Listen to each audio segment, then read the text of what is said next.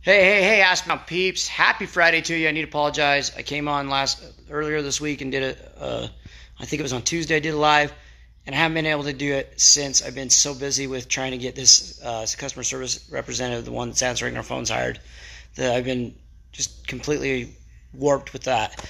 Today we're going to talk a little bit about picking the right softener in your home and how we as plumbers go about doing that. First of all, if you're watching this live on Facebook, type in live. If you're watching this on replay, type it in replay. Let us know where you're watching from. Hey, Chuck, thanks for joining us, buddy. Let us know where you're watching from. I really love seeing all the different places in the world that this is coming out to. If you're watching this on YouTube, subscribe to our channel. Click the little notification bell and you'll get notified every time we come live. It's usually within a few hours of us doing this. So I'm going to talk about today picking the right softener for your home. And there's a few things that we got to know as a plumber in order to pick the right one for your home. So the very first thing we need to know is, number one, we need to know what your water pressure is. We need to know whether or not that pressure is going to be safe to put a water softener in. Now, we don't want it to put in too much pressure in the line. So what we'll have to do is check it and make sure it sits within that right pressure spot. If it's not, we have to install a pressure reducing valve. The next thing we'll do is we'll check the hardness of your water. Now, what is hardness? Hardness is minerals that's collected from the ground that creates buildup and damage to plumbing fixtures. Now, these can come in different forms of magnesium, chlorine, high sodium levels, carbon, alkali, all different sorts of things that can go into this hardness. Now, we have a test kit that we measure that hardness, and then we are able to know exactly what we need to set your water softener for in your home. Now, we base the size of the water softener on the amount of grains you have coming in your home. So if you have a high amount of grains, we'll give you a little bit higher softener to cover those grain ranges.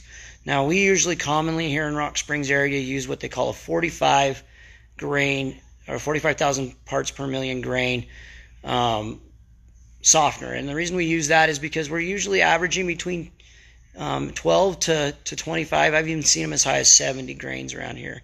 But that 12 to 25 will give us the perfect range with the 42. And that's enough to keep it to where it lasts a little bit longer. Now, if it was a little bit lower, like if you were in the 7 or 8 grains, you might be doing a 32,000 grain softener. You don't need as much, but it depends on your home, and that's why one of the reasons we want to check your water test and make sure that it's right. Now, when we do this, we're going to put in a certain style of head on this water softener. It's called a clack head.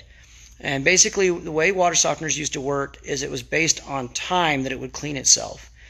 What happens is, as that softener is attracting the hardness inside it, it gets collected and it gets gooped up, and it needs to clean itself. And it's called a regeneration. And so basically what we need to do is make sure that we're getting an accurate regeneration and not doing it based on time. If we do it based on time, you could be not using your water at all, and then it just automatically cleans it when it doesn't need it. The new clack heads have a built-in program memory system that tests your water every night and checks it at 2 a.m. and makes sure that that grainage is where it needs to be. And if it's where it's cleaned to it needs to be cleaning, and I'm stuttering today, I can tell it's Friday, I'm tired. If it needs to be cleaned, then that clack head's going to turn it on. But that's based on your use.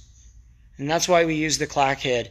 It's called a metering system instead of a clock system. And I'm going to show you what that looks like kind of on the front and the back. Let's flip this around here. So here I have just a basic water softener. This is a 3200. This is my demonstration model. And this is a halo system. And you notice that the heads on them look almost exactly alike. And that's because they're both clack heads. Now, the clack heads, we can take it apart here and I'll show you the way this works. It's a big electronic board system, and we do all of our programming from the front. But if you take this board out on the back side, and I can show you right here, you can see right there that it's got this little rotor. And what happens is, as that rotor comes through, it's clocking the amount of water that's flowing through the head, and that's what's telling the computer exactly how many gallons you're using. When that computer says, okay, I've got so many gallons through here, I need this many gallons to clean myself, and I don't have enough availability of resin, which is what's inside this, I'm going to clean myself. That's where the salt comes in. Basically what happens is it cleans itself off and it recharges itself, and it takes the sodium and it puts it into the resin, And then basically there's what they call an ion exchange. And basically what happens is it takes out the hard minerals, but it exchanges it with the sodium that's coming from the brine tank or the salt tank, okay? That's why salt's so important. Now, this is a softening system. This is a... hold on a second, let me put this head on. This is a conditioning system. And basically what this is this is a fancy filtration system. Now, the reason it's got the clack head on it is because what it's doing is it's also checking that filter system. It's not checking resin, but it's checking filters, and it's seeing how much life's in the filter. And basically this has a 10-year warranty on it. What that means is that this, for 10 years, will clean itself no matter what. It will clean itself and recharge all that filtration stuff. So the bad stuff coming in that's collected into that, and this wouldn't be hardness, this would be more chemical. This is mineral, this is chemical. And so when this takes out all the bad chemicals coming in the water, this one also has what they call an ionizer in there. And basically it's like two magnets together. If you put two positive magnets together, they force each other apart. And basically that's what happens with the ionizer, and it's called a suspending system. This is softening, this is a conditioner with a suspension system in it. And that's the difference in the two. But if you notice, the heads are the same. We want these style of heads being in there because this is what's going to actually keep you to where you're not wasting water in your home. This is going to make it more efficient for the water coming in. So it's based on what you're using and not on time. That's why we pick these type of water softeners. We want to make sure that you're getting the best in your home. And the best is something based on your use, not based on time. So that's the important part of trying to pick out a water softener. Now, I go to Home Depot all the time. I see the water softeners they have there, and I get questions all the time. Lance, what's the difference between your water softener and Home Depot water softener? That's the difference. Home Depot water softeners have a clock system. So it'll clean itself based on time, how long between cleanings. This system is a clack's head system. So it cleans itself based on your use of water, not the time of it being since the last cleaning. It'll be based on, hey, this is how much I have left and I need to be cleaned right now. Or I don't need to be cleaned for a couple of days. And it saves you water in the long run. If you go on vacation, your other water softener is going to just still keep cleaning itself. If you go on vacation with one of these, it won't do that because it's based on use. That's the difference in the water softeners we're putting in. Plus, they're a little bit better quality. We won't go into that. I have a little bit longer life resin in there, an extended life resin.